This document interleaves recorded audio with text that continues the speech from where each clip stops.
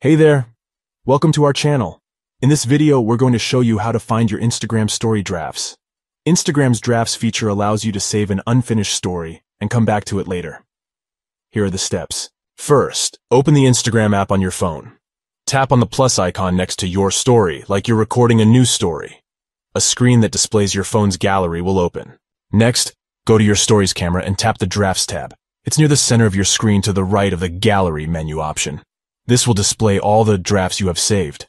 From here, you can select the draft as you want to work on. You can edit your draft and add filters, text, and more. Once you're finished, you can share it like any other Instagram story. It's important to note that drafts are only saved on the device you created them on. If you switch devices or log out of your account, your story drafts may not be available. The drafts feature on Instagram can be a lifesaver if you're creating a story and don't have time to finish it. You can work on multiple drafts at once and come back to them later when you have more time to finish them. Another thing to keep in mind is that you can also delete drafts that you no longer need.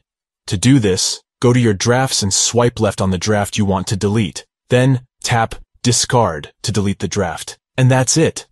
Those are the steps to finding and managing your Instagram story drafts. It's a simple and easy process that can save you time and help keep your Instagram stories organized.